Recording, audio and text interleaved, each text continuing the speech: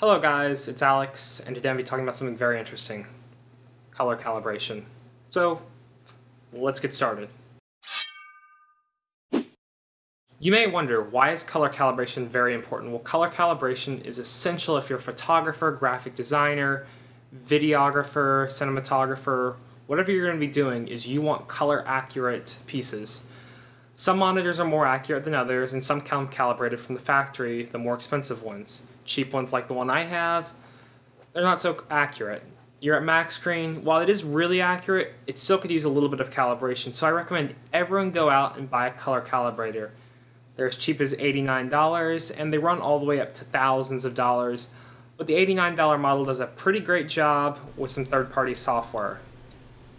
The first thing you're going to need is a color calibrator. I have the Colormunki Smile. I've really enjoyed it. It's pretty cheap and accurate. The next thing you're going to need is a computer and a monitor display. Most computers have these, so choose yours.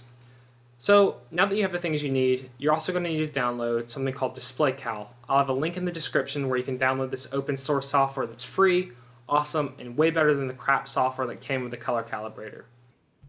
The first thing you're going to want to do is plug in your color calibrator. The next step you're going to want to do is open up DisplayCAL. Like I said, I've put a download link in the description, so if you need to download it, feel free to. After opening DisplayCAL, you're going to want to go up to the top and select Default.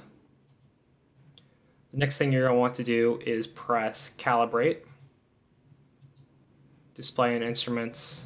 You'll go through all these, make sure everything's good. So Display and Calibrate Instrument, select your panel. Your Colormunki, or whatever instrument you've decided to use, should be selected. Press Correction for Auto. Press Calibrate and Profile. So this will be the measurement area. As you can see, this one's rather large, so I'm going to make this a little bit smaller.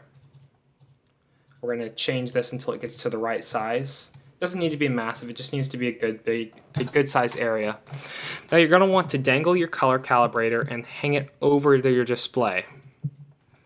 So to get this correct, you're going to have to change the counterweight. Sometimes you'll have to make it longer or shorter, it just depends. And so we're going to bring our color calibrator into the area. You're going to place it on the screen and try to make sure the screen's flat, so you might have to tilt your screen back a little bit. And then it's going to say something called Start Measurement. Click Start Measurement. And the screen's going to pull something up, and it's going to start calibrating and coloring the screen. So you're going to press Start Measurement.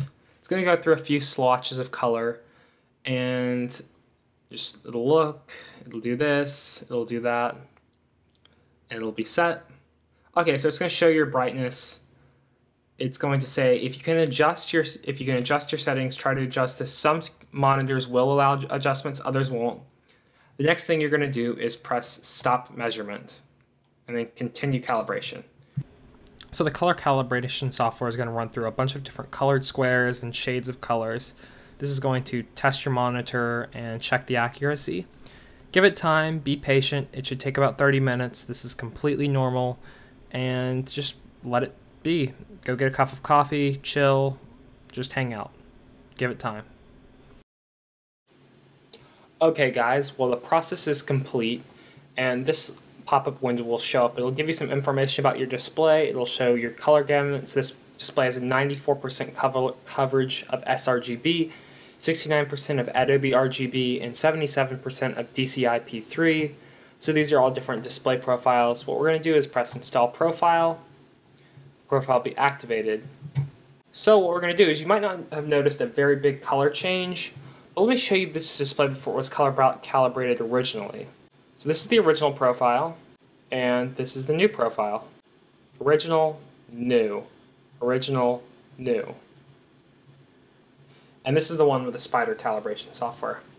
As you can see, there doesn't look like to be much difference, but the display is a lot darker from the default factory to the new version. And so we're going to use the new version, and we're going to get a lot better results, a lot more color accuracy when we're grading and doing color sensitive work. If you guys enjoyed this tutorial, don't forget to rate, comment, subscribe, and have a great day. Thanks.